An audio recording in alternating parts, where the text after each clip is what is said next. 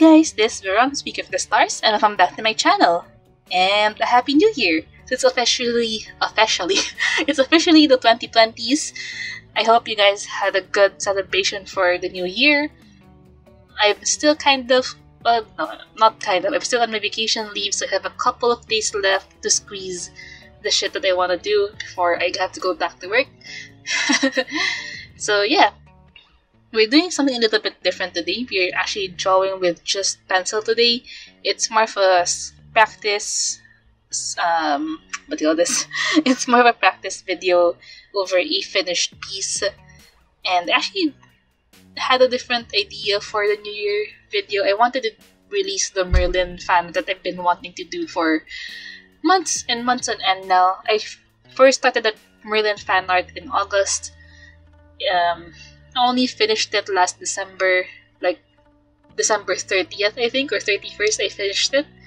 So I have around 15 hours of footage that I needed to go through. I've managed to trim down the video to an hour already, and I still need to do a little bit of refining and cutting and whatever to hopefully make it a little bit shorter and not 1 hour. So it might release next week. We'll see if I get to finish it. But for now, we'll be doing this practice piece, and this is one of the more common drawing exercises that you hear, and it will be suggested a lot if you're really trying to improve your art. So I'm drawing this water bottle with just a pencil, no erasers. I'm not allowed to use the eraser, and that's pretty much it. So this thing took me approximately an hour to do, mainly because I already knew what to do more or less. It's just a matter of coordinating my hands and my eyes. So back in college, I took a class that was just drawing. It taught you how to see objects, it taught you how to use your pencil, it even taught you how to shave the pencil with just a cutter. It also taught you the very basics of drawing, so using the mirror technique, or like this, using no eraser. Actually, that was the hard rule of that class. You're not allowed to use an eraser at all. And we had a project that from the start of the sem to the very end of the sem, you would draw on your drawing notebook every single day, and the prof would check it on the next session of class. So it didn't matter what subject matter you were drawing. It did not matter if you did it sloppily or if you're just doing lines. The idea was to just get you drawing. It was to get you into the habit of drawing and drawing and drawing. And at the very start, I thought it would be easy. I thought like, hey, that's pretty easy. I have a lot of characters I want to draw. I have a lot of ideas and scenarios I want to draw.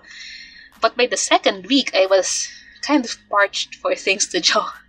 I mean, it was like really scarce already. Like, I started drawing things like my shoes. I started drawing things like my necklaces, erasers, pencil sharpeners, plants, whatever. So at some point you run out, and at that point you start trying things around you. And I think that might have been one of the goals of that project, was to get you out of your comfort zone. And once you're pressed to keep on drawing every day, because you know you don't want to fail, so you start drawing things that are around you, that are in real life. So you're more attentive to how the light hits it, what are the sharp edges, what are things that you need to blur out, all with just pencil. And that kind of catapulted my skill level a lot, because I had to think about things more. It's not just my imaginations, I had references in real life, and it made me more aware of what I need to do to achieve certain things. So with this clear plastic bottle, this is actually already pretty tough to do, mainly because a water bottle is, aside from it being clear already, it's already tough enough with that. It also has a lot of grooves and, sharp edges that a lot of shadows and highlights would catch onto. So one of the first things that I drew that was actually a fully shaded, values intense drawing was a beer can. And I crushed that beer can and then uncompressed it again and drew that for the class. It was really fun because the beer can is solid. But the tough part about the beer can is that it's very reflective, so you have to draw a lot of lights and shadows, and since it was crushed, it had a lot of edges.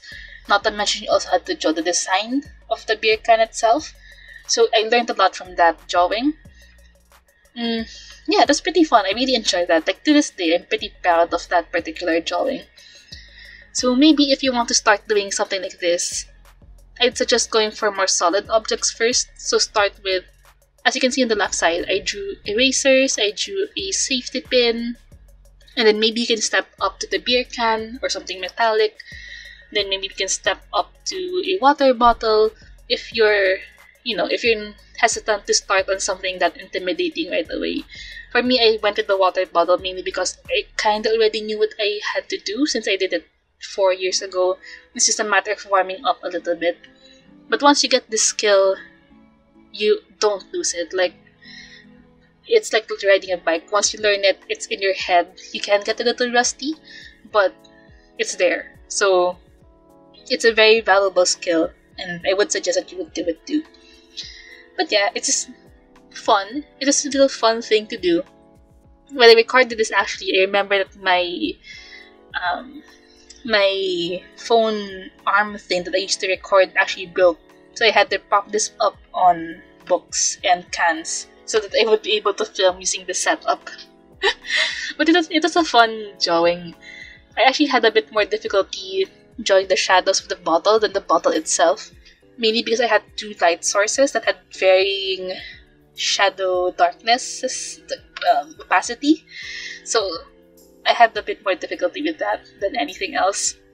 Yeah, oh well. So I hope you guys enjoyed that video. It's not the usual watercolor or digital thing, but I still hope that it was a bit more inspiring or a bit more fun to watch than normal. If you did enjoy it, feel free to follow me on Facebook, Instagram, or DeviantArt, or even subscribe to this channel. You know, that's what YouTubers do. And yeah, I'll see you around. Bye.